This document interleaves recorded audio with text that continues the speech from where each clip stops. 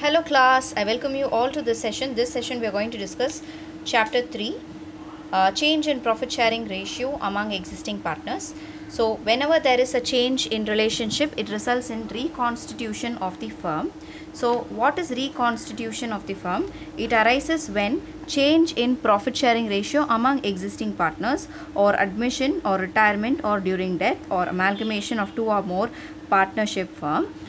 So whenever this reconstitution arises, whenever there is change in profit sharing ratio among existing partners due to various reasons, or admission or retirement or death or amalgamation of two or more partnership firm, in that case it leads to reconstitution. So whenever there is reconstitution, every now and then there will be a change in the profit sharing ratio. So when there is reconstitution, so reconstitution can be like ABC are existing partners, new partner is getting admitted, so the profit sharing ratio of ABCD will change. Okay, so ABC will change, so because new partner is getting admitted. Suppose ABC partners are there, but C is died or he is being retired, then A and B alone has to share the profits. We will be looking into one problem to understand what is sacrificing ratio and gaining ratio. Okay, so problem number 4 in your exercise. A, B, C are partners sharing profits and losses in the ratio of 5:4:1. Calculate the new profit sharing ratio. PSR is profit sharing ratio, sacrificing ratio and gaining ratio in each of the following cases. Case 1, C acquires 1/5 share from A. Now, what is sacrificing ratio?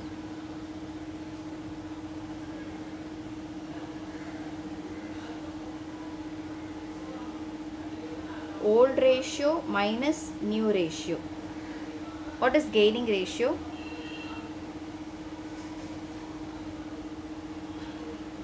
New ratio minus old ratio. There is nothing called as gaining ratio. When sacrificing ratio is a negative figure, then it will be called as a gaining ratio. Now in this case, what is the old ratio of A, B and C? 5:4:1. Now what's happening? C is acquiring 1/5 share from A. So A 5/10. How did I get 10? 5 plus 4 plus 1. So 10. Now A is willing to give 1/5 of share to C. Now A is willing to give 1/5 of share to C. Okay. So I am just deducting 1/5 share from A. B, there is no change of ratio. So whatever is the ratio that's existing, 4/10 will exist. Now C is gaining something. So what is gaining? Old ratio is 1/10 plus 1/5 he is gaining. Now whenever there is something like this, what you are supposed to do is you need to equalize the denominator. So when you equalize the denominator, it is you need to multiply by 2. Okay, so 5/10 minus 2/10. Similarly 1/10 plus 2/10. Now this case 5 minus 2 is 3/10. Here there is no change, 4/10. Here 3/10. What is the new ratio? New ratio among A, B and C is 3:4:3. So this is the answer for the first case. For the second case, C acquires 1/5 share equally from. Now from is there, from A and B. In case from is there, what you are supposed to do? You need to deduct. Okay. So what we are supposed to do? A old share 5/10. From that C is getting how much? 1/5 share from A. So I am just deducting 1/5 share from A.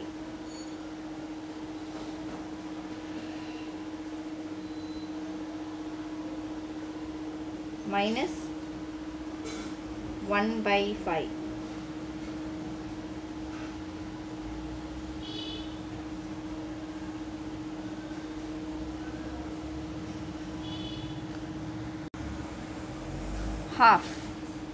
Half of this 1/5. So what we will do, we will not enter like this, what we have to enter is 1 by 5 is divided by into half. 0.5 divided by 2.5, 0.5 divided by 2.5. Now what will make, so if we are multiplying by 4, it will be see, I am not taking it as power, please don't take it as power, I am just multiplying by 4. Okay, so multiplied by 4 I will get 1 by 10. Am I right? So this also is 1 by 10. So this 1 by 5 I am just changing it to half, and I am making equal to the denominator so that it can be deducted from the share of A. So in this case A's share is how much? 5 by 10. Am I right? So A's share is 5 by 10 minus 1 by 10. B's share is 4 by 10 minus 1 by 10. Now C's share is, existing share is how much? 1 by 10 plus A's sacrifice and B's sacrifice, which is 2 by 10. Okay, so 2 by 10, or you can write 1 by 5 into 2. I am just directly written as 2 by 10. Now this is 4 by 10, 3 by 10, 3 by 10. Now in this case, what is the new profit sharing ratio? New profit sharing ratio of A, B and C is 4:3:3.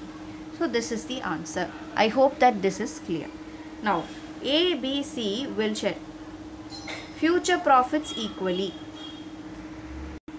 Now A, B, C will receive future profits equally, which means sacrificing ratio is old ratio minus new ratio. What is old ratio? For A it is 5 divided by 10. For B it is 4 divided by 10. For C it is 1 divided by 10. Now minus new ratio. What is the new ratio? 1:1:1 because it is equal. Divided by 3. 1 minus 3. 1 by 3. Now if I am multiplying this with 10, this with 10, this with 10, and if I am multiplying this with 10, this will be equalized. Am I right? So this will be equalized 30. Now if I am multiplying this with 3, this with 3 and this with 3, now what will be my result? 5 into 3, 15 divided by 30 minus 10 divided by 30 and 12 divided by 30 minus 10 divided by 30, 3 divided by 30 minus 10 divided by 30. So it is 5 divided by 30, 2 divided by 30 and minus 7 divided by 30. Am I right? So this is the sacrificing ratio, and this is a gaining ratio.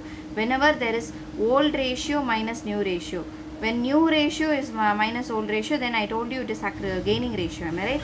So gaining ratio is new ratio minus old ratio. So new ratio is 10 divided by 30. Old ratio is 3 divided by 30. So which means positive 7. So even though it is a negative figure, don't get worried. It's a gaining ratio. So in this case, what is the new ratio? New ratio is, these are the answer. New ratio. Case number 4. What is the case number 4? C acquires 1/10 share of A. So this case is slightly important because you have of. C acquires 1/10 share of A and 1/2 share of B. Now it is from means you need to deduct. Of means you need to multiply. Now given old ratio is 5:4:1. Now A's sacrifice to C. What is A's sacrifice to C? It is 5 by 10 into 1 by 10. What is B's sacrifice to C? It is 4 by 10 into 1 divided by 2. So now we need to first identify what is the sacrifice. Now 5 into 1 divided by 10 into 10. So it is, see, usually when you are doing like this, it will be 1 by 20. Okay, so 5 divided by 100, 5 divided by 100 is otherwise 1 divided by 20. Okay, similarly 4 into 1 divided by 10 into 2. In this case it is 4 divided by 20. Able to understand? Now the next step, what is C's gain? C's gain is 1 by 20 plus 4 by 20, which is 5 by 20. Okay, so this is what you need to understand. 1 by 20 plus 4 by 20 is equal to 5 by 20. Now A is equal to 5 by 10 minus 1 by 20. What is this? 5 by 10 minus the new old ratio minus new ratio. So which comes to, now I am just to equalize this, I am just multiplying with 2. 10 divided by 20 minus 1 divided by 20, which comes to 9 divided by 20. For B, what is for B?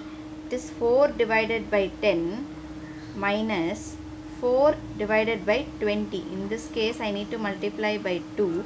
So 2 4s are 8 divided by 10 into 2, 20 minus 4 divided by 20, which is 4 divided by 20.